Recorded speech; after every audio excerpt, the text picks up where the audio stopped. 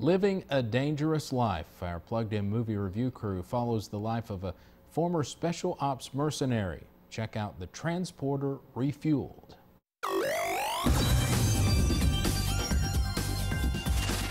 In the movie The Transporter Refueled, viewers are reintroduced to delivery man Frank Martin, a highly trained ex-Special Forces officer. You're gonna make me late, and I hate being late. Martin's shady transportation business is based on 3 rules. No names, never change the deal, and never open the package.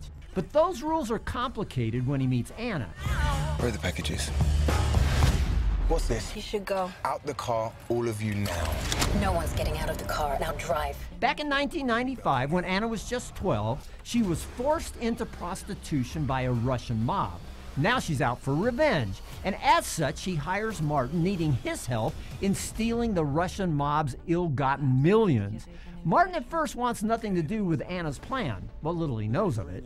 But when she and her cohorts kidnap his father, he feels as if he has no other choice. You and your friends took something from me, and I've taken something from you.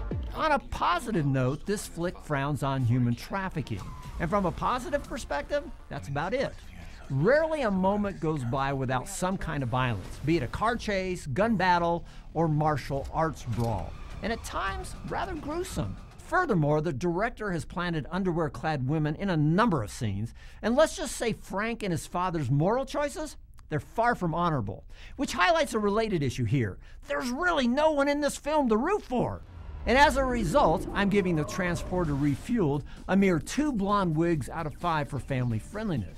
For an in-depth review of this film, be sure to download our smartphone app or check out PluggedIn.com.